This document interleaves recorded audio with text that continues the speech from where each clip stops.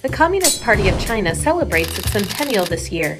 It's been 100 years transforming China from a country that was rampant with warlords, imperialist powers, and corruption into the world's second-largest economy. How did the CPC turn the tables? To answer this question, we need to know a few facts about the CPC. 1. Hundreds of groups had tried to save China, but only the CPC made it. In 1911, during the Qing dynasty, China's last feudal dynasty was overthrown, but the revolution force failed to establish a strong government. By the end of 1913, 312 political party-like emerging groups had been formed. They experimented with different Western political systems and philosophies, but they all failed because those systems were not compatible with China's national conditions. However, the Communist Party of China rose to the occasion. When the party was founded in 1921, it had nearly 50-plus members. In the next century, its membership increased to over 95 million members, making it the largest political party in the world. 2. The CPC ended a century of humiliation. In 1840, the corrupt Qing government lost the Opium War waged by Britain, leading to massive imports of opium into China. In the next 100 years, almost all the imperialist countries invaded China. The party fought for 28 years, striving to restore the soul of the country with independence and unity, and to give the people back their dignity. 3. The CPC tackled the unequal distribution of land ownership. Back in 1930, in rural areas of Jiangxi province, the landowners who made up 3.4% of the rural population owned more land than all the rest of the farmers combined. According to statistics, nearly 90% of Chinese people in 1949 were considered rural populations. Therefore, the CPC launched a land reform campaign that championed land to the tiller. By the end of 1952, 46.5% of the country's arable land had been turned over to 300 million Chinese peasants through the reform. 4. The CPC set long-term development goals for China.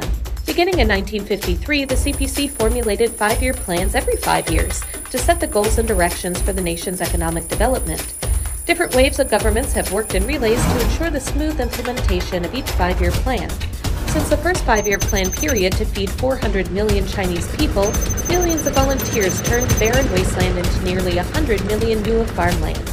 Over 2,000 state-run farms are still in operation to this day, filling the granaries for 1/5 of the world's population. The CPC set out to combat illiteracy throughout the first 5-year plan to the 10th 5-year plan. In 1949, when New China was founded, the national illiteracy rate was as high as 80%. In 2020, China's illiteracy rate dropped to 2.67%. By the end of 2020, the operating mileage of China's high-speed railways reached 37,900 kilometers, resulting in a solid number 1 in the world. 5. 93.1% of the Chinese people are satisfied with the central government.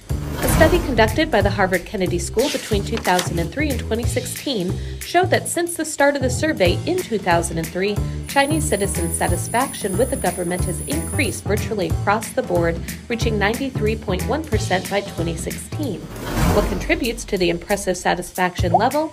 Here are some hints. 6. China contributes over 70% of global poverty alleviation efforts. The CPC has prioritized poverty alleviation in its governance.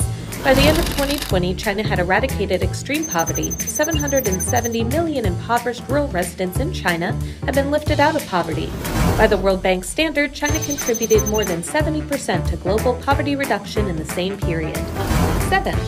Every member who joins the CPC must pledge to serve the people. The CPC doesn't work for any interest group but represents the fundamental interest of the greatest possible majority of the Chinese people. The CPC members are from all walks of life so they can listen to the voices of the masses. Therefore, the CPC has upheld serving the people wholeheartedly as its fundamental purpose. In the face of major disasters and accidents, CPC members would also rush to the front line to protect the people. 8. The CPC can pool all resources and coordinate all efforts to complete key national undertakings. In early 2020, when the coronavirus epidemic broke out, the CPC rushed to the aid of Hubei, the area hardest hit by COVID-19. In less than 2 months, 42,600 medical staff were mobilized across the country to Hubei. The construction of the Huoxinshan Hospital was completed in just 10 days, and the Xinshan Hospital in just 12 days. In 10 short days, 16 temporary treatment centers providing over 14,000 beds were built.